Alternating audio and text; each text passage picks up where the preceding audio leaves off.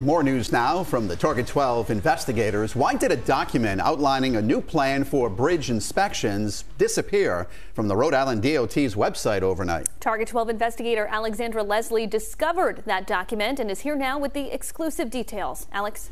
Well, this memo to state bridge engineers and inspectors was quietly posted sometime online last week, but hours after Target 12 asked questions about the new document, it was gone.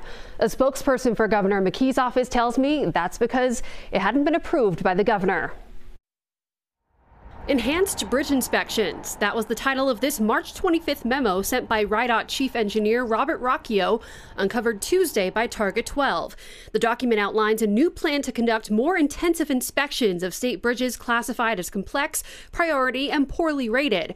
It comes as RIDOT is under heavy criticism of the closure of the Washington Bridge, which passed inspection as recently as last July.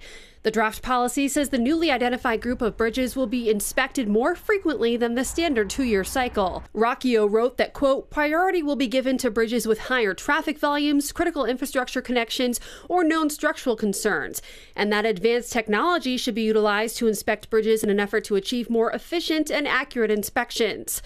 A spokesperson for RIDOT tells me the new policy covers 44 priority bridges and 12 complex bridges, but, quote, none are as complex or unique as the Washington Bridge. The cantilever-type trusses, the post-tensioning in concrete that was implemented by engineers in 1968 makes this not only a difficult bridge to reconstruct or rebuild, but it also makes it more unique and difficult to analyze. The new bridge inspection policy was on RIDOT's website as recently as Tuesday night, but by Wednesday morning, the link was dead.